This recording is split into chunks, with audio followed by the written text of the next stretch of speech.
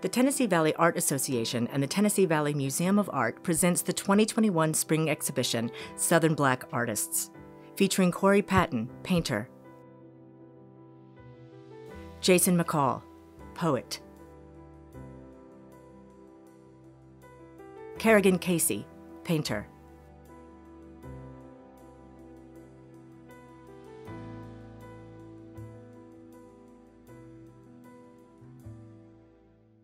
Lynthia Edwards, painter,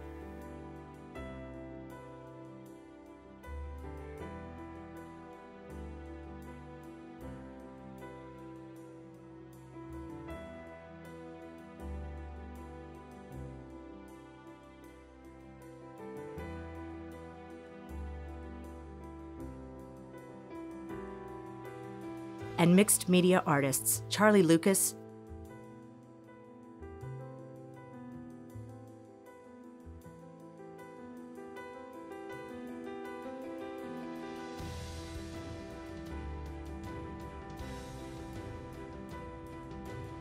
and Michi Meko.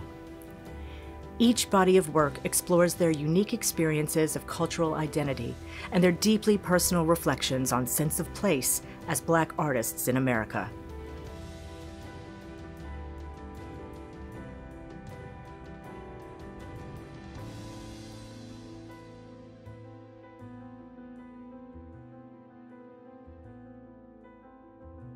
On view at the Tennessee Valley Museum of Art until April 2nd. Artist Spotlight Michi Meko. Michi Meko, a Florence native, is an Atlanta-based artist who has earned national recognition. He has exhibited at museums across the country and was featured as an artist in residence on the streaming service Hulu in 2019. Following a near drowning in 2015, Meko's work began to focus on the African-American experience of navigating public spaces while remaining buoyant within them. His work explores how the barrage of images on social media of African Americans being threatened in public spaces simulates an experience of drowning. His exhibition is titled When It's Black Outside, Notes from the Before Times.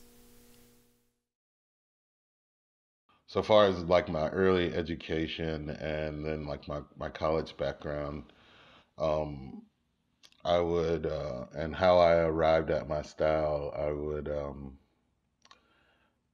I often think about Miss Chen at the university because she pushed me to use more expressive marks. And that's what my work is. Its foundation is mark making and abstractions. So that's kind of where I'm at with my artistic style. I really am trying to make contributions to history and to the narrative of Black expressions and to the narratives in art history around Black abstractions. And more than anything, it's like some elaborate form of graffiti of me just writing my name on the wall, saying like, writing like Taki or Cornbread or Kilroy was here, or like the caveman just sort of blowing mud on his hand, and we still see evidence of that human hand. So it can be complicated, I guess, if you think about it, but I don't know. I'm just a guy going through life and just trying to do the best that I can with what I have. Well, as an artist, I guess I see myself as an abstractionist, as one who is very interested again in the idea of expressive marks, one who is interested in the idea of material, who's interested in the idea or the functions of Black mechanics and the shortcomings of that, and using what I have to sort of create these things. So that's why a lot of the objects are these common objects that I'm looking to endow with some sort of narrative or superpower, or to see if I can change the narrative around an object, or see if I can redefine materials, or to see if I can even in my head in my studio I say abuse materials or push them to their elastic limit until they break or succumb to my will. And so I want to change the narratives on objects and place them out of context, in context. And that's sort of how I see myself as an artist. The inspiration for my art, well, I mean, I'm inspired by a lot of different things. Inspiration can, for me, can come from anywhere. Um, Venus and Serena Williams are 2 points of entry for my inspiration. Also, nature, the great outdoors. Also, Black life, and I think the odd parts of Black life are a big inspiration for me. Um, Also, thinking about the patina of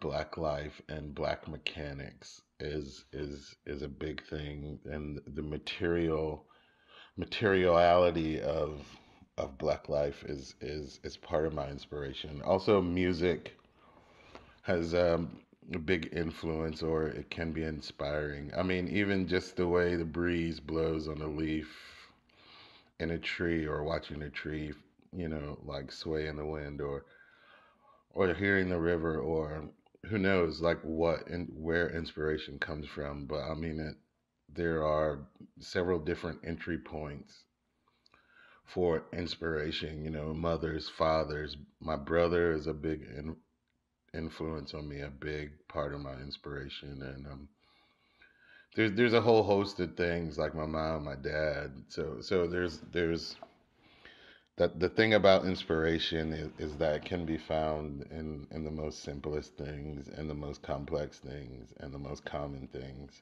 So that's kind of where I am on that. Well, on the topic of like black male experience, it's one that comes with a lot of layers. It much like my work, there are a lot of layers. There are a lot of narratives that are intertwining and tangling together, and I'm looking for historical fact, and also some sort of narrative where I can think about a future, not focus on a trauma, but of my own existence. So I'm in my work, I'm looking to deal with an issue, but also become the hero in this abstraction, or in this map making, or in this typography that is like my life. Like, so in a way, I think that I'm mapping out my black male experience, and for me, like, that's kind of finding my way, from like a youth now into an adult, and then into an older man, and even further than that, how will this black life contribute to future black lives from the afterlife? So that's something that I'm also very interested in. But so far as the experience, it I would say my experience is that is one that black males experience. The thing I think that is interesting about this life are the psychological parts of black existence. And so there again, that's why the work's titles sort of work the way they work, why the narratives in the work exist the way they exist, and how I talk about these things, because I'm not only looking outward, inward, upward, I'm also thinking about this life in a psychological sort of way, um, a psychological experience of being black.